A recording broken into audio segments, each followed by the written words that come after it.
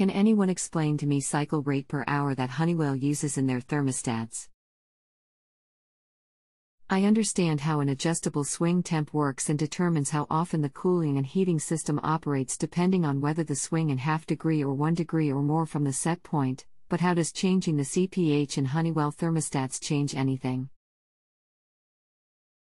Is it the CPH that determines how often the heating and cooling system operates, or the program swing that Honeywell thermostats use, which I heard in around half degree? When I called Honeywell tech support, they were clueless. Hello, different types of heat run different length of cycles. Radiant heat from a boiler, for example, needs longer run times. Forced air less. The goal, for example, on a gas forced air is 4 cycles per hour. In a way, it is taking the place of an anticipator. A cycle means start up, run time, shut off, and time to next cycle. So 15 minutes in heat mode gives 4 CPH. Do you have a particular type heat, and I can describe further? I have a Vision Pro 8000 and the CPH is set standard at 5 for heat and 3 CPH for cooling. It is just that when it is cold and the heat comes on, it runs for about 4 to 8 minutes and is off for about 8 to 12 and runs accordingly. When I put on my Robert Shaw RS 5110 and set the swing for 1 degree, the heat would come on and run about 10 minutes and then be off around 20 to 25 minutes. All at the same set point, which is 68 on both thermostats when I use them. I just don't want my equipment to wear out due to short cycling. The higher the number equals, the more cycles. A boiler, for example, heats slower. Thus it would run 3 long cycles.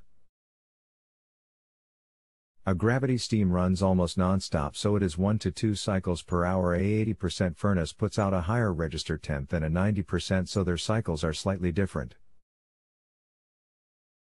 Your Robert Shaw is faking the temp by overshooting what you actually went. Thus it stays off longer. The stat will read the same temp, but it actually has a 3-degree swing. We get between, do you want the equip to last longer, or do you want comfort? Generally we choose in the middle.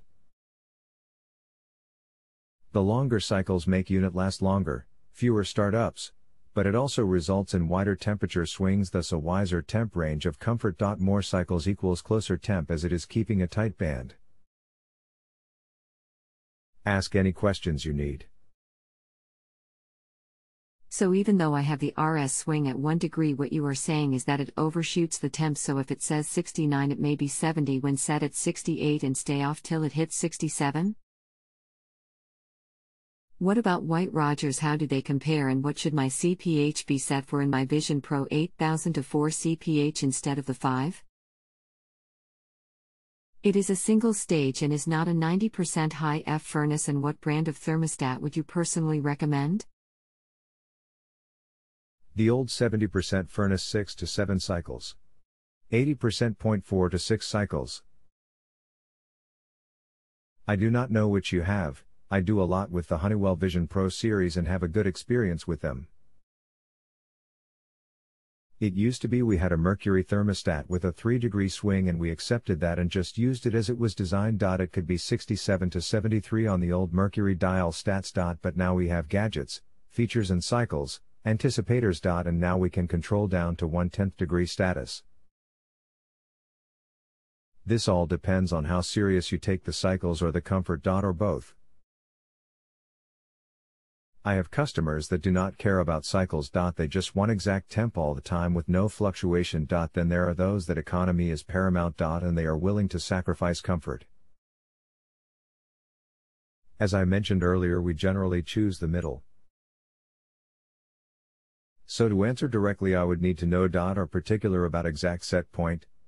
Or equip/economy? So the botany is that changing the CPH in the Vision Pro 8000 will change the swing and room temp?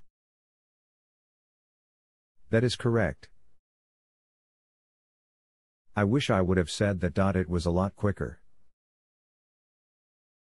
The last question in regards is if I change the CPH from 5 to 4 or to 3, will it in any way hurt my equipment? No, it will not. The difference would be minuscule as far as mechanical operation.